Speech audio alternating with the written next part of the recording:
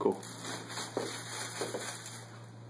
So we're using the Slippersock casting material to mold for orthotics. We're going to put a baggie on first so he doesn't get the casting material all over his skin. The baggie has a little notch that we can open. There's 2 of those in there.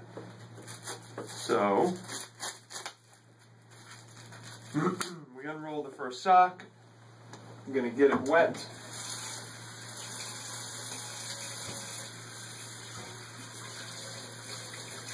Squeeze out the excess water and then slip it on over his foot. It comes with these clips that allow us to get it to come up on both the medial longitudinal arch and the lateral longitudinal arch. Once that's on, I am going to hold him. We load in the 4th and 5th sulcus, and with these fingers I'm feeling subtalar joint neutral, and we're going to load his foot in subtalar joint neutral and then hold it there.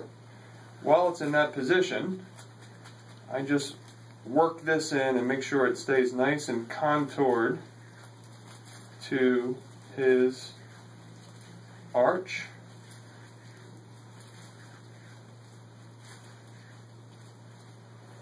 And we're going to hold it for a couple minutes until it dries in that position. All the while I'm working it in there.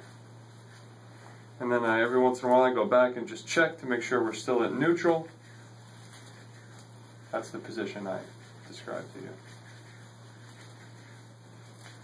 This quickly gets hard. You can already hear it's hardening up.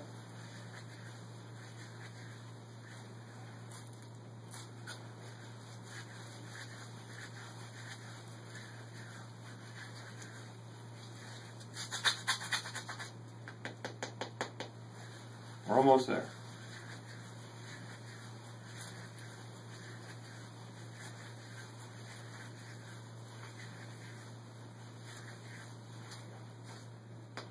And then we're going to repeat the same thing on the other side. When that's dry, we just simply remove that and slip it off. Alright, thank you. You can hit the red button again.